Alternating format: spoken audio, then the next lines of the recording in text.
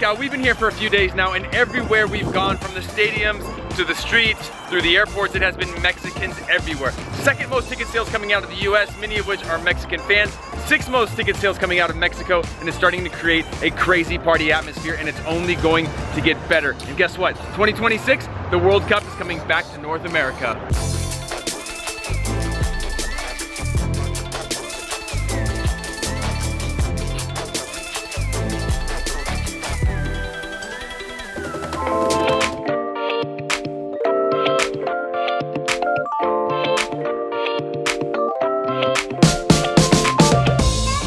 This World Cup is not the only piece of business happening here in Russia. There's also the FIFA Congress, which is deciding the 2026 World Cup, and it's down to two options: Morocco or the United bid, which is between US, Mexico, and Canada. I've been invited to CNN to talk about the bid result, so we're heading there now. The member associations of Canada, Mexico, and USA have been selected by the FIFA Congress to host the 2026 FIFA World Cup.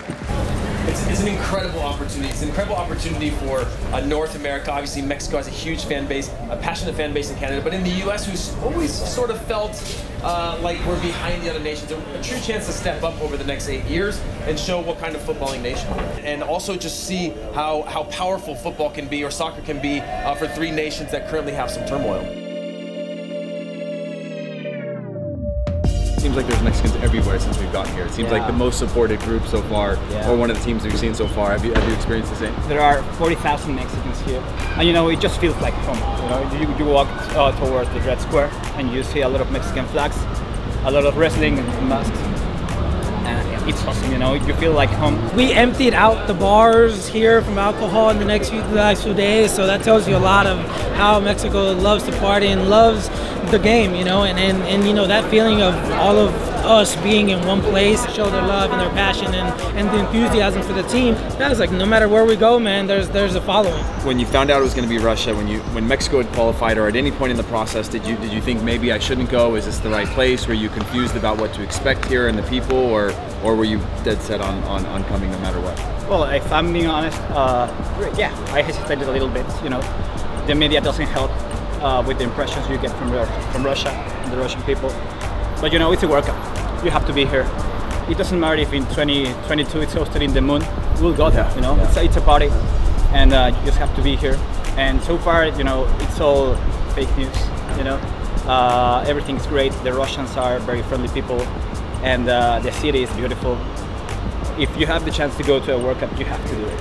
I mean, how important do you then think the World Cup, the United bid of the World Cup, is to kind of changing the narrative of some of the kind of old school thinking that happens in North America? I mean, the crazy and awesome thing about the World Cup in general is it brings close to billions of people to one place, watching one game.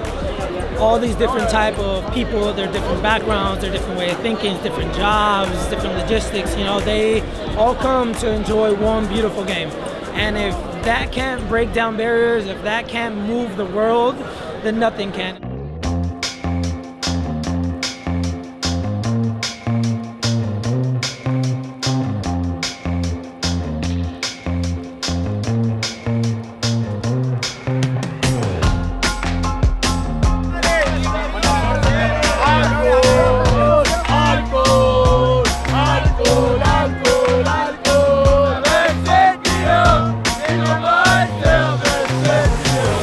For the match against Germany, I just do not know what to expect against Mexico. There's no era penal, the fifth game, playing against the World Cup champions. Can they even live up to the expectation of their crazy fans?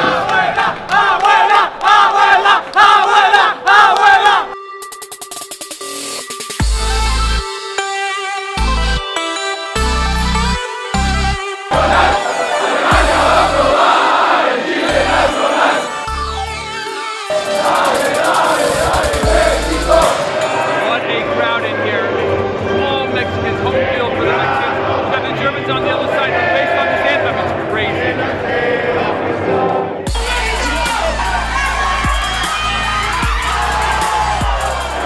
First 10 minutes, a very home crowd from Mexico.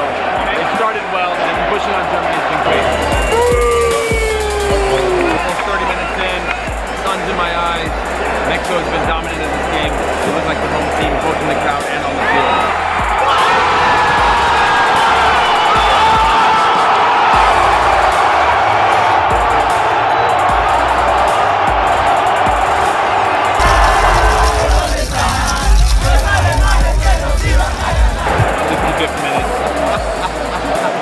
Big chance for Germany there. Germany's been much better in the second half.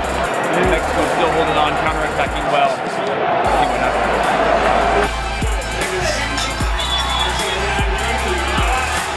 We're going crazy. Rafa Marquez in his 5th World Cup comes on the field.